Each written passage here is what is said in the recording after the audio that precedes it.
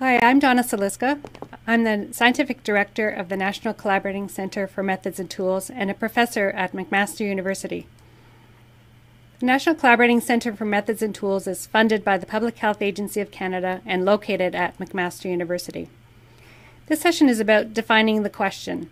It's the first part of the whole process of evidence-informed public health, where after the definition of the question, it involves an efficient search of the literature, critical appraisal of the research that you find, synthesizing the information that you find to look at what's the best evidence, adapting to your own local context, your own public health area, implementing with public health practitioners in the community, and then evaluating that implementation with the practitioners and to see the impact on your community.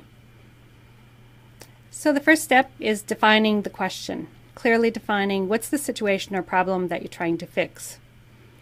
Here's a clinical example that's recent for all of us. H1N1 was circulating in the community, and we were looking at what could be done to curb the spread of this virus.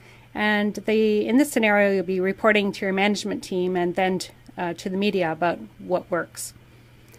Why does it matter that you take the time to clearly define what the question is? It's the issue of if you don't clearly define the question, you're not sure that you found the answer. So it really involves being clear so that you can make the efficient search. In clearly defining the question, we're looking at this formulation called PICO. And PICO stands for P, the population of interest, I, being clear about what the intervention is that you're curious about, what the comparison is, and then what outcome does it make. So in our example about H1N1, we're concerned about really anyone who's living in the community of any age. H1N1 was impacting on everyone, so there's no particular restrictions about age or type of person in the community. The intervention we might be interested in would be in things like masks or more frequent hand washing. And the comparison would be whatever our usual activity was whenever H1N1 was not circulating in the community. And the outcome, of course, would be rates of respiratory viruses in the community. So when you're starting the search, it gets very much more narrowed down when you're looking for these key terms.